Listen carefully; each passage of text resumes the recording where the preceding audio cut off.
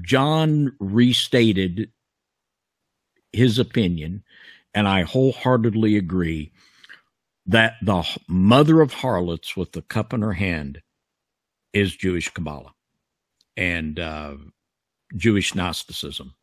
And certainly the secret societies have drunk of that cup.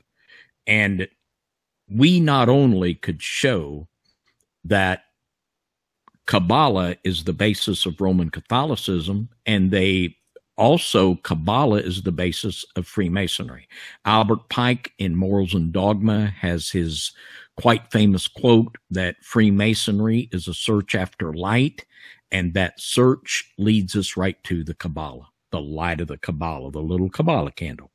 And most definitely the secret societies are drinking of that cup.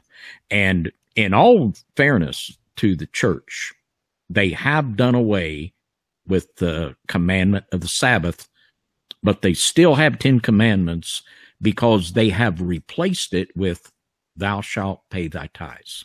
So they still got 10. It's just messed up a little bit. So they did away with the Torah. It's no longer applicable, but man, you got to tithe. You got it. Which is Torah. You got it. It's Torah. Okay. It's Torah. Torah. Thank you.